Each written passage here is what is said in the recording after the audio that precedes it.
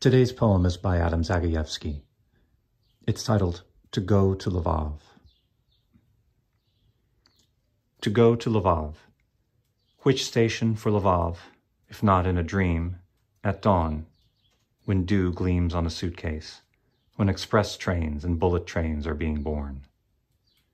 To leave in haste for Lvov, night or day, in September or in March, but only if Lvov exists, if it is to be found within the frontiers and not just in my new passport, if lances of trees, of poplar and ash, still breathe aloud like Indians, and if streams mumble their dark Esperanto, and grass snakes like soft signs in the Russian language disappear into thickets. To pack and set off, to leave without a trace, at noon, to vanish like fainting maidens, and burdocks, green armies of burdocks, and below, under the canvas of a Venetian cafe, the snails converse about eternity. But the cathedral rises, you remember, so straight as Sunday, and white napkins and a bucket full of raspberries standing on the floor. And my desire, which wasn't born yet, only gardens and weeds, and the amber of Queen Anne cherries, and indecent Fredro. There was always too much of Lvov. No one could comprehend its boroughs, hear the murmur of each stone scorched by the sun. At night, the Orthodox Church's silence was unlike that of the cathedral.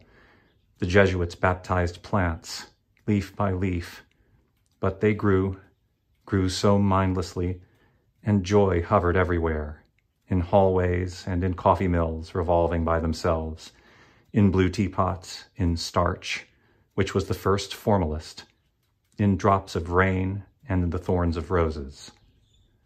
Frozen forsythia yellowed by the window. The bells pealed and the air vibrated. The cornets of nuns sailed like schooners near the theater. There was so much of the world that it had to do encores over and over. The audience was in frenzy and didn't want to leave the house. My aunts couldn't have known yet that I'd resurrect them and live so trustfully, so singly. Servants, clean and ironed, ran for fresh cream. Inside the houses a bit of anger and great expectation. Brazovsky came as a visiting lecturer. One of my uncles kept writing a poem entitled Why, dedicated to the Almighty. And there was too much of Lvov. It brimmed the container.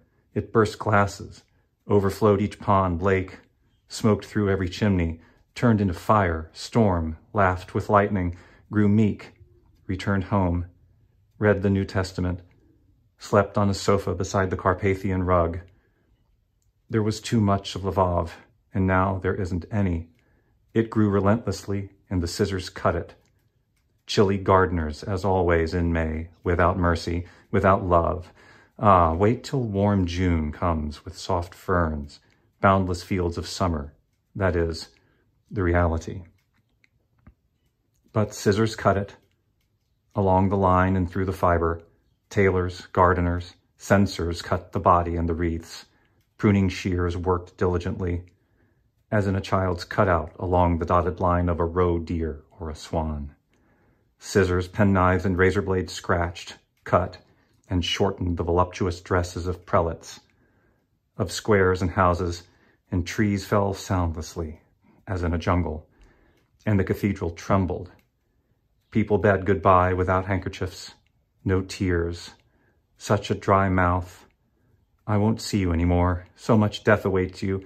Why must every city become Jerusalem and every man a Jew? And now in a hurry, just pack, always, each day, and go breathless. Go to Lvov. After all, it exists, quiet and pure as a peach.